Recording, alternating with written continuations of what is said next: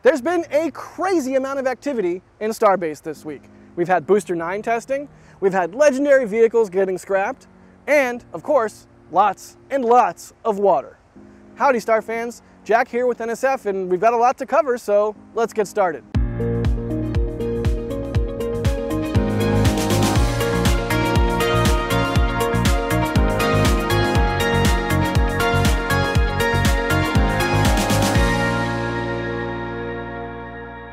First up, a new ship is being born here at Starbase, and I know this is probably something I say like every other week, but that's what we would expect from a factory designed to churn out vehicle after vehicle. During the last couple of weeks, Ship 30 stacking has been underway inside the high bay, with its forward dome section being the latest piece to go inside of it for stacking.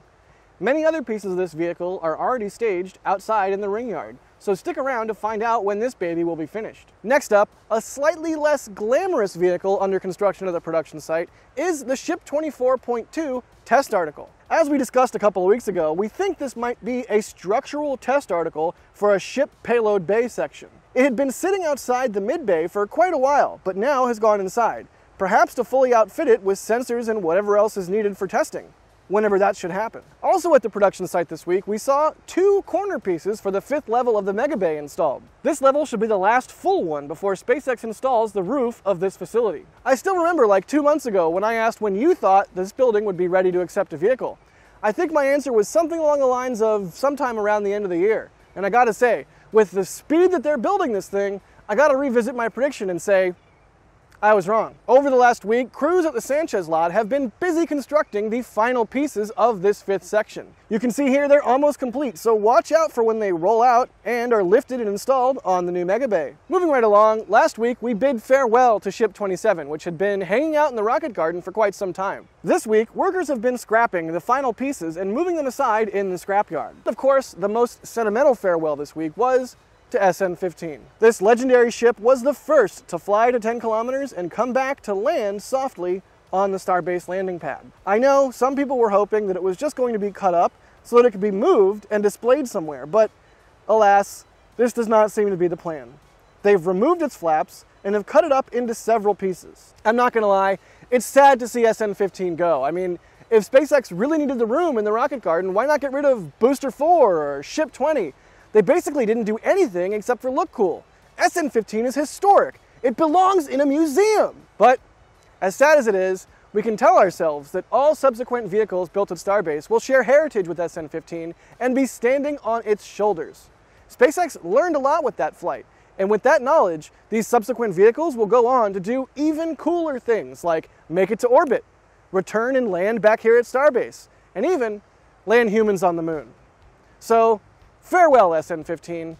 Thank you for all the data, and goodbye, my friend. While crews were dismantling SN15, the LR-1750 crane at the rocket garden moved Ship 26 from the engine installation stand down onto the stand where Ship 27 had been sitting. Something tells me that this will be to make room for Ship 28 to be lifted onto the engine installation stand and get Raptors of its own. But where is Ship 28, you may ask? Well, last week, it was moved to Massey's on the new mobile thrust simulator stand. This week, Ship 28 underwent cryogenic proof testing at Massey's, and now rollout closures have been posted on Cameron County's website for July 30th, 31st, and August 1st. It seems likely that these closures will be used to bring Ship 28 back to the production site from Massey's so it can be lifted onto the engine installation stand like I just mentioned and get its Raptors installed. After that, hopefully we'll see some more Starship static fire tests. We saw SpaceX do a similar thing with Booster 10 last week, bringing it to the rocket garden after it had undergone a cryogenic proof test at Massey's. I expect Booster 10 will be moved back into the Mega Bay for its own engine installations. Given that Ship 27 was scrapped, and no work has been done on Ship 26 in quite a while,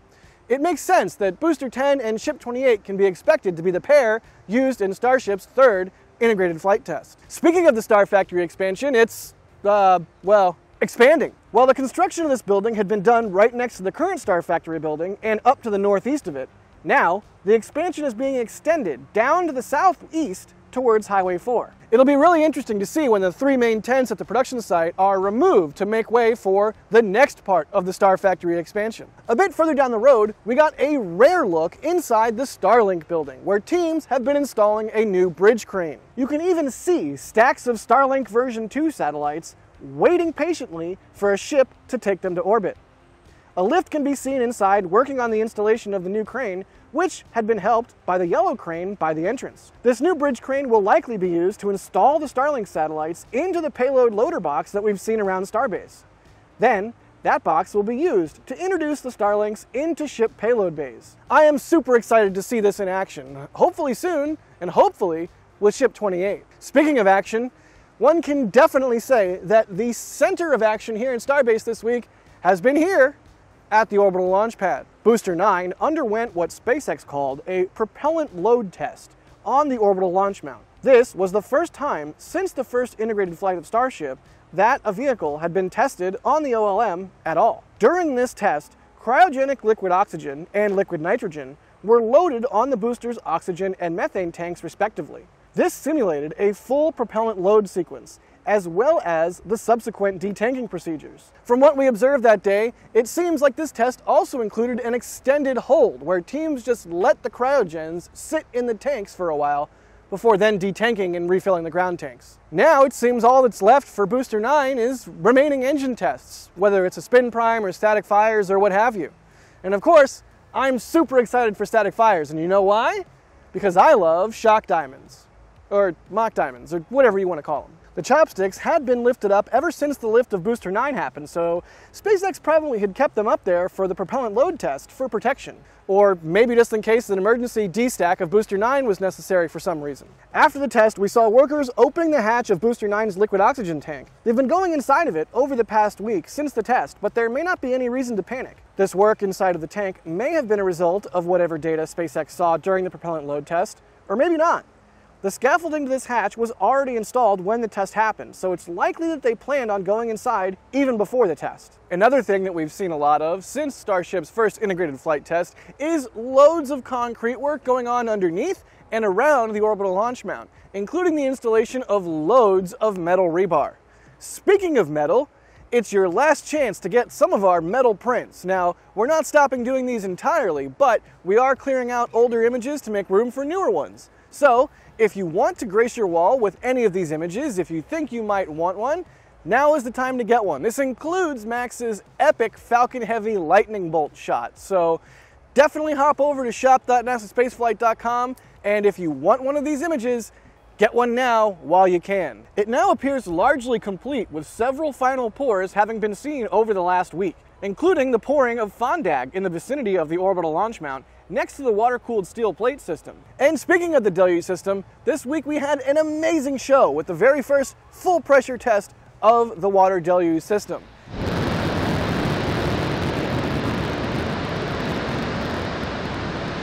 It was awesome.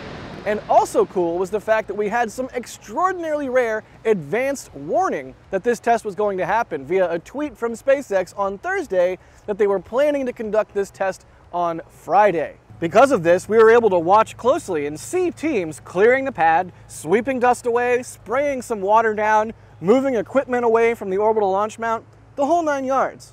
The very last thing to clear from the area were the chopsticks, which were raised a few minutes before the test as a precautionary measure. Then there was some rumbling and some venting, and sure enough, swoosh! Out came the water like some sort of slightly less gaudy Las Vegas fountain. It was amazing to see in person. The sheer pressure coming out of the plate as the water flew away from the OLM was incredible. During this test, you can see the water rushing out first a tad bit slowly, and then coming out at full power. This full pressure lasts for about 8 to 10 seconds, after which you can see, and hear, the very loud release of pressure from the water Deluge tank farm behind the launch tower. But don't worry, this release is normal and expected. This release is done in order to reduce the pressure and flow of water through the plate so that it can safely be brought down to ambient pressure and terminate the test. It just so happens that this release sounds a lot like a static fire, which just goes to show you the amount of power that is required to push the water through the system. SpaceX then tweeted a cool close-up video where we can see exactly how the plate holes work. The central hexagon shoots water outward, while on the perimeter there are circular jets of water that seem to match the locations of the outer 20 engines. Certainly an interesting arrangement to have to protect the plate from the exhaust of 33 Raptor engines. A lot of people have asked us, why have water shoot out the center, or why even use water at all? But Don't worry, we have an entire video coming soon on this very topic and exactly how the Deluge system works in its entirety. So be sure you subscribe and hit the bell and do all the YouTube things because you're going to want to see this video when it comes out. Then, after the Deluge test, we saw that the chopsticks were lowered back down to their resting position. We also saw workers quickly returning to the pad to work on it and Booster 9. You can see how, in this time lapse, in a matter of hours, all of the pad is pretty much as if nothing had happened earlier in the day. SpaceX is definitely wasting no time here getting the pad and the booster ready for the next integrated flight test. An interesting observation this week that workers have been using the dance floor underneath the orbital launch mount as some sort of elevator to bring up pieces of the equipment to the underside of Booster 9. We saw adapters that are used for Raptor engine removal being loaded onto the dance floor, which made us think an engine removal was about to happen. Thankfully, these were then removed from the dance floor a little bit later in the day, so it seems like it was all much ado about nothing. Whew! While all of this was happening at the orbital launch pad, Ship 25 kept getting worked on over on Pad B. Over the last few weeks, workers have been seen replacing broken or missing tiles on the vehicle's heat shield, which is a nice thing to do if they are indeed preparing it for flight. There's some indication that perhaps this ship might come off suborbital Pad B. As of recording, the tagline hooks have been installed back on the vehicle. These are what are used when a ship is lifted by crane, so crews can stabilize the vehicle. Since you're watching this from the future, maybe you can tell us in the comments if by the time you're seeing this, Ship 25 has been lifted off of Pad B. Maybe not, maybe so, but either way, it's always fun to do a little bit of time traveling with y'all. And that's not all that happened this week either. After we recorded this episode, SpaceX rolled out a hot staging test article. The label on it reads, Booster 11 Forward Retain, Hot Stage Load Head. The test article has a booster forward section, the hot stage ring itself, and a ship aft single. They were moved to Massey's for structural testing in the Can Crusher test stand on Sunday night, and have since had crews working on them, getting the rig ready for testing. Awesome. I can't wait to see this set up on Booster 9. Do you think it'll pass the test though? Let us know in the comments. Well, as you can see, I was not kidding when I said a lot had happened this week. We had Booster 9 testing, we had Deluge testing, we had ships scrapped, we had all kinds of stuff going on.